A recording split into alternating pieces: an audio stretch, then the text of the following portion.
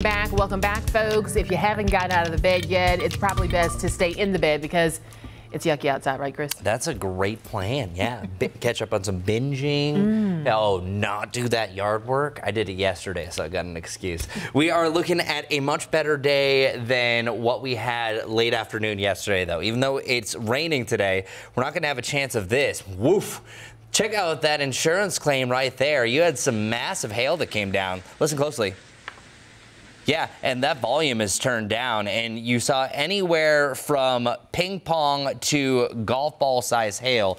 It was quite the situation there, and then you're seeing just hail galore. And then here is what we're looking at right now on the radar. You can just see those widespread rain showers that are now upon us, but we're not expecting any of those thunderstorms, so we are thankful for that. So here's what went down. Yesterday we saw hail size about the size of golf balls.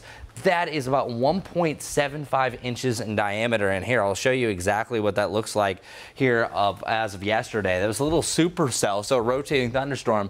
100% of all supercells produce hail. Oftentimes it's large, and then sometimes they can produce a tornado, such as right here in the hook. So this was classically called a TVS, but we did not have any tornado associated with just a massive hail, as Mary Rose sent it to me from around the Rock Hill area.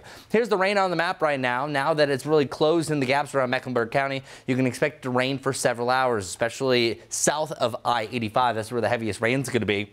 This is how your sky is going to look. So if you have any plans today, just note that maybe it's a rain jacket type of day. We will hit a little bit of a lull a little bit later on, but we're going to be waiting on it. And you can see the drops here on the lens on top of the Government Center in Monroe. Mets versus the Charlotte Knights. I am by default an optimist. I'm not going to be optimistic that you're going to get this game in. So likely the tarp is going to be staying there because I think we have widespread rain until at least 2 o'clock. Here's the deal. If the Charlotte Knights decide to push this into a late afternoon game, I think that that's going to work out, because watch what happens here on the radar. 11 o'clock, this is a lot of rain, by the way, that's come down the field, so they might not just want to jeopardize the integrity of the field and maybe just push this one back. By 1 to 2 o'clock, we are starting to see some breaks, so it's only really light rain, so it depends on if they're going to squeeze this game in around. So there is some hope that by this point, by 4 o'clock, things are starting to dry out a little bit, and by the evening, things are looking much better. If this was an evening game, I wouldn't worry about it. Just like Charlotte FC, I think you might have a stray sprinkle come 6 o'clock when they have the first kickoff,